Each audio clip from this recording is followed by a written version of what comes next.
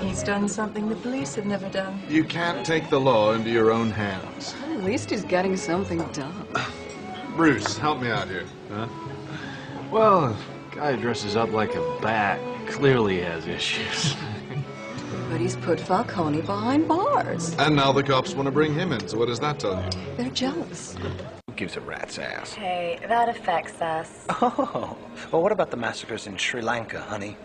Doesn't that affect us, too? I mean, do you know anything about Sri Lanka? How, like, the Sikhs are killing, like, tons of Israelis over there? Come on, Bryce.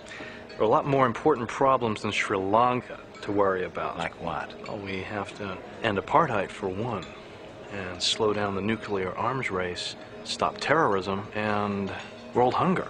We have to provide food and shelter for the homeless, and oppose racial discrimination, and promote civil rights, while also promoting equal rights for women.